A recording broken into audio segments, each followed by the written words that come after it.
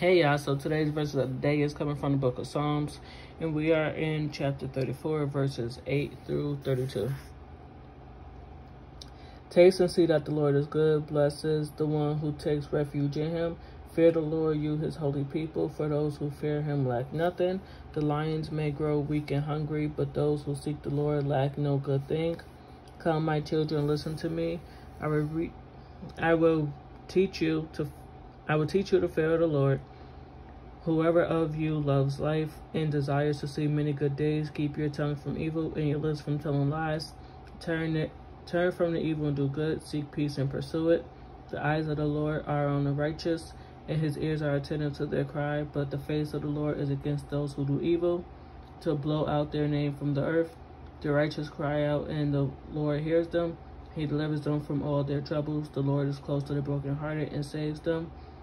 It says those who are crushed in the spirit, the righteous person may have many troubles, but the Lord delivers him from them all. He protects all his bones, not one of them will be broken. Evil will slay the wicked, the foes of the righteous will be condemned. The Lord will rescue his servants. No one who takes refuge in him will be condemned.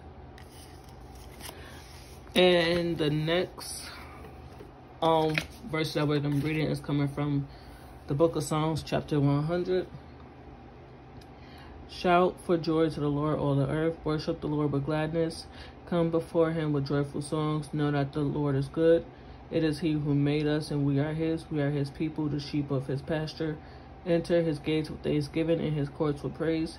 Give thanks to him and praise his name, for the Lord is good, and his love endures forever. His faithfulness continues to all generations.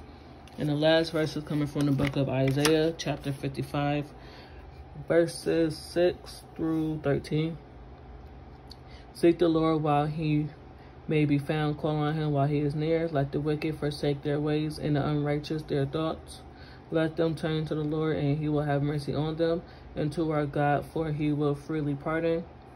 For my thoughts are not my thoughts, neither are my ways, declares the Lord. As the heavens are higher than the earth, so are my ways higher than your ways, and my thoughts than your thoughts.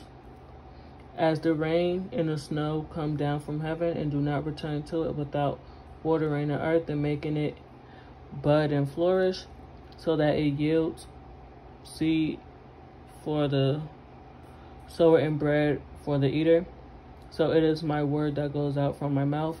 It will not return to me empty, but will accomplish what I desire and achieve the purpose for which I sent it.